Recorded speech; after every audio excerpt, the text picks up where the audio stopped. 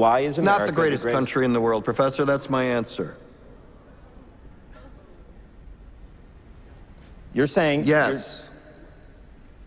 Let's talk about... Fine. Sharon, the NEA is a loser. Yeah, it accounts for a penny out of our paycheck, but he gets to hit you with it anytime he wants. It doesn't cost money. It costs votes. It costs airtime and column inches. You know why people don't like liberals? Because they lose.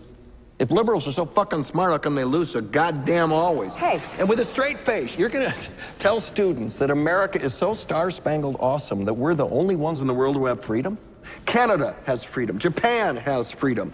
The UK, France, Italy, Germany, Spain, Australia, Belgium has freedom. So 207 sovereign states in the world, like 180 of them have freedom. All right. And yet you, sorority girl, just in case you accidentally wander into a voting booth one day, there's some things you should know. And one of them is, there is absolutely no evidence to support the statement that we're the greatest country in the world. We're 7th in literacy, 27th in math, 22nd in science, 49th in life expectancy, 178th in infant mortality, 3rd in median household income, number 4 in labor force, and number 4 in exports. We lead the world in only 3 categories: number of incarcerated citizens per capita, number of adults who believe angels are real, and defense spending, where we spend more than the next 26 countries combined, 25 of whom are allies. Now, none of this is the fault of a 20-year-old college student, but you nonetheless are, without a doubt, a member of the worst generation ever. So when you ask what makes us the greatest country in the world, I don't know what the fuck you're talking about.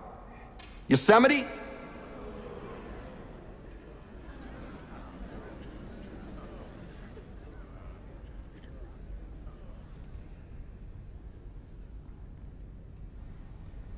Sure used to be. We stood up for what was right. We fought for moral reasons. We passed laws, struck down laws for moral reasons. We waged wars on poverty, not poor people.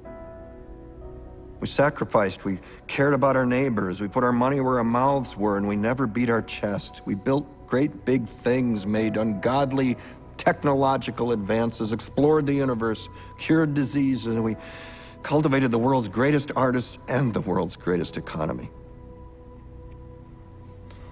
We reached for the stars, acted like men. We aspired to intelligence. We didn't belittle it. It didn't make us feel inferior. We didn't identify ourselves by who we voted for in the last election, and we didn't scare so easy.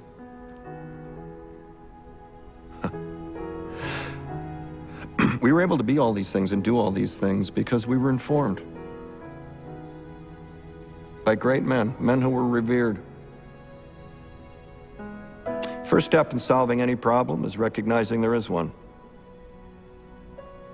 America is not the greatest country in the world anymore.